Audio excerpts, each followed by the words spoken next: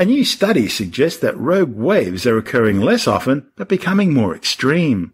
The findings, published in the journal Scientific Reports, are based on long-term data from a wide expanse of ocean to investigate how these rare, unexpected and hazardous ocean phenomena behave.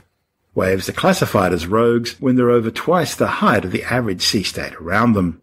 From trough to peak, past observations have put some rogues at over 30 metres in height. The fiercest are capable of damaging or even sinking ships, and on occasions have swept people off the shoreline and out to sea.